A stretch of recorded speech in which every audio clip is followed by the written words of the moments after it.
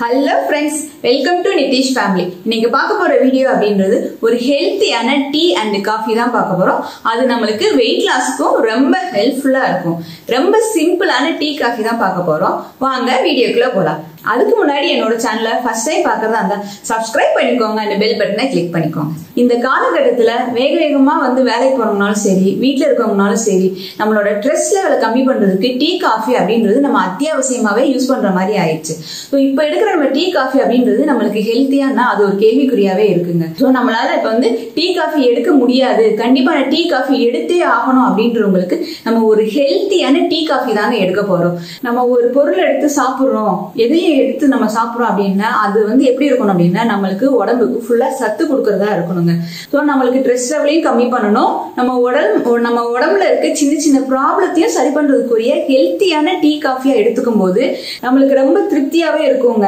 உங்களுக்கு இந்த tea coffee எடுக்கும்போது, அதாவது ஹெல்த்தியா டீ காஃபி எடுக்கும்போது மத்தியானம் தூக்கம் வராது, உங்களோட ஸ்ட்ரெஸ் லெவலை நல்லா கம்மி பண்ணும், ஆழ்ந்த தூக்கத்துக்கு வரும். பிசிஓடி, தைராய்டு, இந்த மாதிரி இர்ரெகுலர் பீரியட்ஸ், ஹார்மோனல் இம்பேலன்ஸ், பெண்களுக்குன்னே இருக்கக்கூடிய எல்லா வியாதியுமே குறைக்கிறதுக்கு இந்த டீ காஃபி சரி பண்ணதாங்க செய்யும்.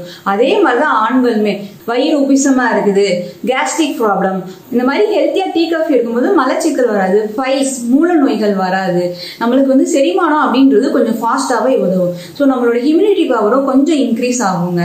அப்படின்ற போது நம்மளோட லிவரையும் நம்ம கொஞ்சம் சுத்தமா வச்சுக்க முடியும். ஸோ பிரெக்னன்சிக்கு ட்ரை பண்றவங்க என்கிட்ட அதிகமா கேள்வி கேட்கறது என்ன, பிரெக்னன்சிக்கு ட்ரை பண்றவங்க இந்த ட்ரிங்க் எடுக்கலாமா, சுக்கு மல்லி சூடாகுமா அப்படின்னா கிடையாதுங்க. முடிஞ்ச அளவுக்கு நீங்க கம்மியா எடுங்க. ஒரு நாளைக்கு 2 தடவை எடுக்கிறீங்கன்னா ஒரு ஸ்பூன் சாதாரண நாள் எடுத்தீங்கன்னா அன்னைக்கு 1/2 ஸ்பூன் எடுத்து குடிச்சாலே போதுமானது. ரொம்ப யூஸ்ஃபுல்லா இருக்கும். வாங்க நம்ம ஹெல்த்தியான டீ காஃபி பார்க்கலாம். சுக்குமல்லி காபிக்கு மல்லி நான் 50 கிராம் எடுத்திருக்கேன், சுக்கு 50 கிராம், அதிமதுரம் 5 கிராமுக்கும் கம்மியா இருக்கும். இது ஒரு 4-3 கிராம் அந்த மாதிரி எடுத்திருப்பேன். அது மாதிரி மிளகும் அப்படிதான், ரெண்டும் ஈக்குவலா எடுத்திருப்பேன். மிளகு ஒரு 4 to 3 கிராம் எடுத்திருக்கேன். சுக்கு நல்லா தட்டிட்டு நான் ரெண்டையுமே மிக்சி ஜார்ல போட்டு அரைகுறையா தான் அரைப்பேன். எப்பயுமே நிறைய அரைச்சு வைக்காதீங்க. இந்த 50 கிராமே எத்தனை நாளைக்கு வரும் அப்படின்னா ஒரு ஃபேமிலியா எடுத்தீங்கன்னா 1 வீக்குக்கு வரும். ஸோ இதை அரைச்சிட்டு நான் காமிக்கிறேன். சுக்கு நல்லா தட்டுங்க, தட்டிட்டு அதுக்கப்புறம் மிக்சியில போடுங்க, இல்லைன்னா மிக்சி ஜார் பிளேடு உடஞ்சிரும். சுக்கு பாருங்க நல்லா இந்த அளவுக்கு தட்டிக்கோங்க சுத்தியல் வச்சு.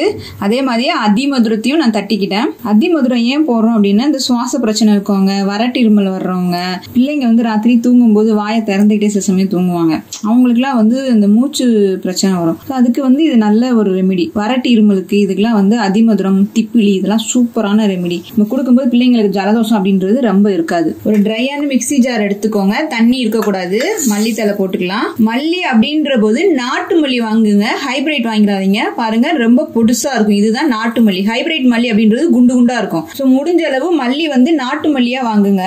சுக்கு தட்டி போட்டது போட்டுடலாம். மிளகு நான் அரைச்சிட்டு காமிக்கிறேன். ரொம்ப பேஸ்டாவும் அரைக்க கூடாது, நரன்னு தான் அரைக்கணும். ஒரு அடி போட்டு அடிச்சாலே போதுமானது.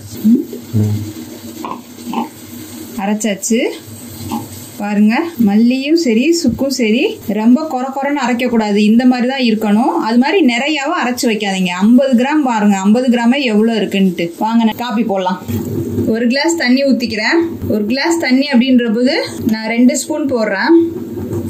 நம்ம டெய்லி எடுக்கும் போது நிறைய போடாதீங்க, 1 ஸ்பூன் 2 ஸ்பூன் போட்டாலே போதுமானது.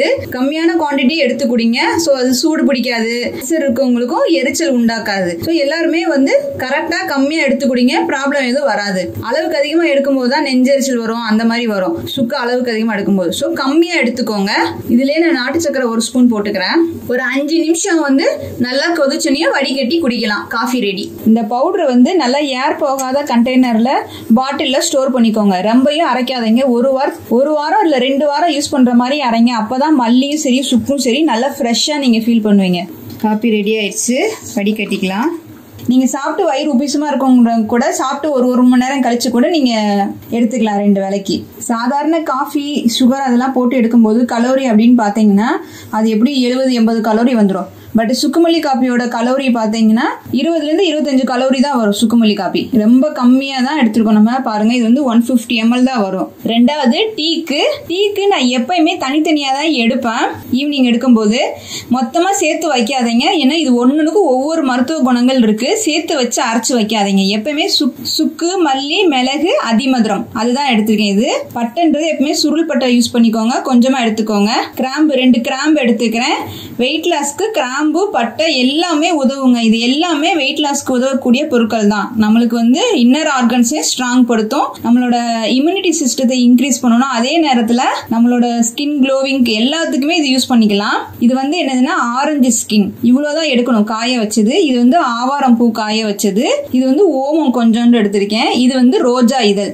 எல்லாமே நான் என்ன பண்ணுவேன் அப்படின்னா ஆரஞ்சு தோல், ஆவாரம் பூ, ரோஜா இதழ் இதை 3ஐயும் காய வச்சு இந்த மாதிரி பாக்ஸ்ல தனியா வச்சுக்குவேன். எப்பயுமே எதையுமே மிக்ஸ் பண்ணி வைக்க மாட்டேன். இந்த 3 மட்டும் மிக்ஸ் பண்ணி வச்சிருப்பேன். அது தனியா வச்சிருப்பேன், இது தனியா வச்சிருப்பேன். நம்ம டீ போடும்போது கம்மியா தான் எடுக்கணும். ஒரு பிஞ்சுக்கு தான் நீங்க எடுக்கணும். அப்பதான் நம்மளுக்கு ப்ராப்ளம் இருக்காது.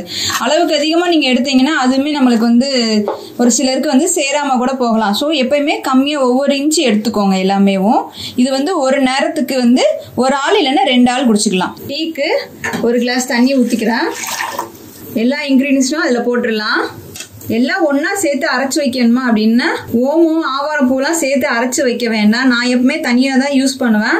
சுக்குமல்லி காப்பிக்குரிய இன்கிரீடியன்ஸ் தனியா வச்சுக்கோங்க, இதை தனியா வச்சுக்கோங்க. சேர்த்து அரைக்க வேணாம். டீ ரெடி ஆயிடுச்சு, வடிகட்டிக்கலாம். இதுல போட்டிருக்க ஆரஞ்சு ஸ்கின்னு, ரோஸ் அதெல்லாம் வந்து இருந்தா யூஸ் பண்ணுங்க. இல்லைன்னா நம்ம நாட்டு மருந்து கடையில் வாங்கி கூட யூஸ் பண்ணிக்கலாம். அவசியமா யூஸ் பண்ணணுமா அப்படின்னா இல்லை.